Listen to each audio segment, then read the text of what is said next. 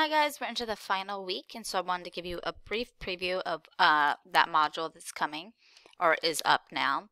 So there are three components to this week's module, our final module of the class. We have some last content. Technically, we need to cover chi-squared testing and ANOVA. So you've got two knowledge checks, one on chi-squared, one on ANOVA. These are set up very similar to knowledge check 14, where I give you some videos to watch or I give you some resources, and then I ask you questions from StatCrunch. So pretty straightforward to do. There is a course feedback which links you out to an external Google form. That is my getting feedback for the course. And then you've got some project stuff. So I owe you three more things. After limitations, there's going to be an exploring relationships when I bivariate. There's going to be a future work and a reflection. So there's three more pieces coming, but I sort of wanted to release them in a little bit of a batch, just so I had some time to revise some things in the bivariate one. So if you click on these, they'll tell you exactly what's going on. First one, this was only worth 5 points. This is just a quick thing. Find an article that discusses a relationship you're looking at or something close.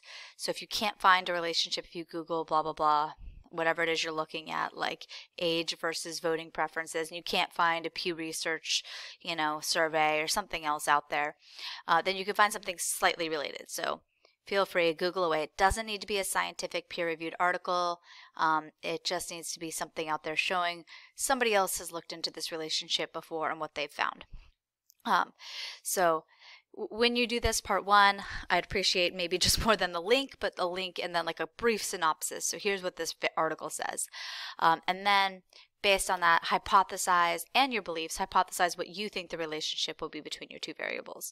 So if you think one group will have performed higher than others, or will have a lower GPA than others, or whatever it might be, spend more time on social media, say that in this. The real reason for this is really when we're talking about the scientific method, you should have a hypothesis before you begin, and you should do some background research before you begin.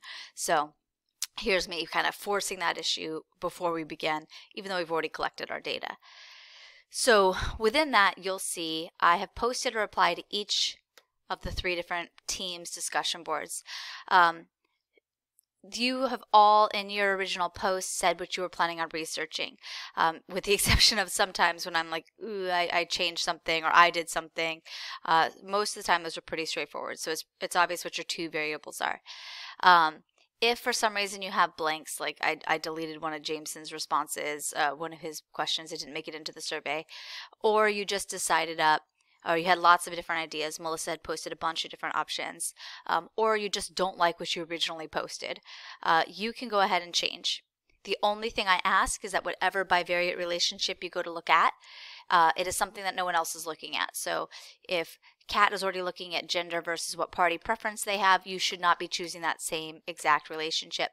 Now, you could go with are you registered Republican? That's a very similar but different variable. If you wanted to go with something like that, it's just don't use the same one that somebody else already has. That's my only ask for you guys. So you've got that in the first of those, the background research. The second one that's in there, and I don't think I posted to the main area, so I'm going to have to get out of this test student. The data cleaning and univariate analysis. This one is all about looking at three variables, the two that are in your relationship and then just one more to sort of clean up your data. What you should be doing is posting a summary, which is either a display or a numeric, and I've given you how to display them or how to do numerics. You can do any one of those. And then just if there's a note here, just you don't have to do it, but if there's something weird, if the data looks good, that's great. You can just say the data looks good. If there's something weird, I saw some particular groups, people were answering in ranges when I asked them how many. So they were saying 4 to 5 instead of just 4. So talk about that and then figure out some way to fix that. If you need help, I will be checking these so you don't have much, you're not like left out on your own in terms of figuring out how to handle some of the weirdness that's happening with your data sets. Another thing you might want to know, I'm thinking of Razul and his question, he left an open-ended major question. Actually, it wasn't open-ended, but he gave like 40 different majors. So he's going to need to collapse those down a little bit for any type of analysis to make sense. So maybe STEM, non-STEM, business, non-business, whatever makes sense. But he might want to first do a quick sort of that and then look at that. So that's one of the things that is going to also be important as we move forward. So that's some stuff there about how to do that piece. And then the last thing I want to talk about, and I gave you a link, and in each of those replies I told you who was going to look at what variable. You can choose one more, and then I gave you the link to the data. The last thing I want to mention in this module, the last section is the optional final exam. I will be looking at grades starting on Monday and Tuesday, probably Monday, and letting you guys know by email what you need to do to earn the grade that you want.